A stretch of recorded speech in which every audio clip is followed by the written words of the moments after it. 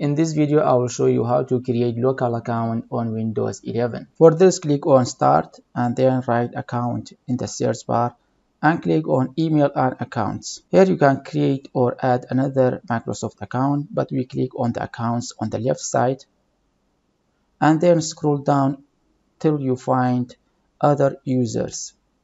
Click on Other Users and then click on Add Account.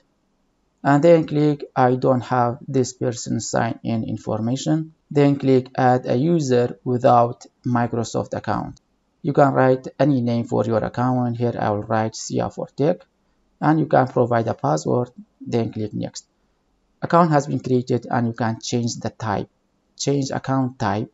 Click on this from standard switch to administrator in order to make that user as administrator on this computer.